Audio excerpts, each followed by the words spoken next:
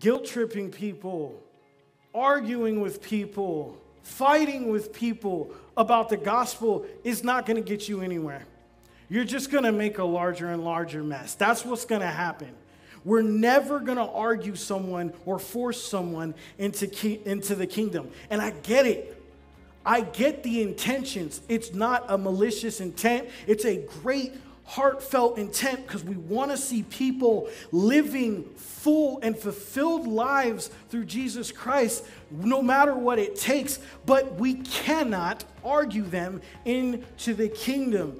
Godly sorrow, it leads to repentance without regret and into salvation. Our goal, our calling as Christians should never be to lead people to feel ashamed, to lead people to feel regret for who they are or anything like that. No, it's to share the love and joy that is waiting for them in a life that is devoted and given wholly to Christ.